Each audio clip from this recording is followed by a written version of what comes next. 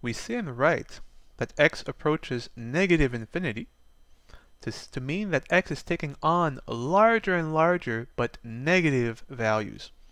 So for example, we could say x is equal to negative 10, then negative 100, negative 1,000, negative 10,000, and so on.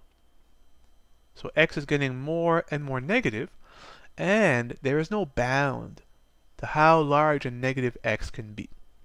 Of course, the reciprocal, 1 over x, if we consider the same sequence of x values, 1 over negative 10, negative 0.1. 1 over negative 100, negative 0.01. 1 over negative 1,000, negative 0.001. 1 over negative 10,000, negative 0.0001, and so on. So it's clear that as x gets larger and larger negatively, the reciprocal is always negative, but is getting closer and closer to 0 from the left, but approaching 0 nonetheless. So as x goes to negative infinity, 1 over x approaches 0. We can now look at the more general case, but we have to be more careful when x goes to negative infinity. So we break this up into two possible cases. So first, let n be a positive integer. So this means that n is equal to 1, 2, 3, 4, and so on. So the integer set contains all whole numbers, all integers, and the positive sign means we only take the positive whole numbers.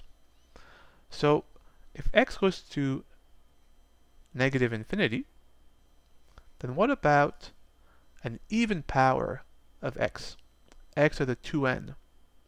Well, even though x is negative, an even power of a negative is positive, and so a positive power of x, that is an even number, will be approaching not negative, but positive infinity.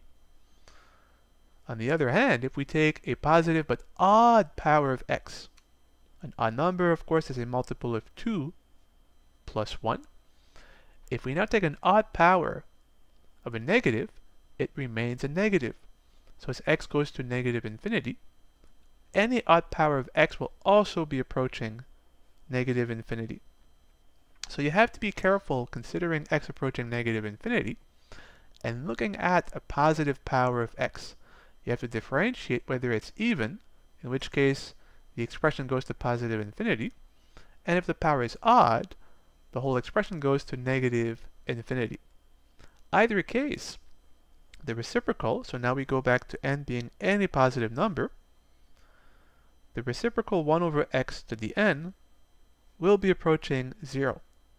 It may be approaching 0 from the right, if the power, say, is an even number, or from the left, if the power is an odd number.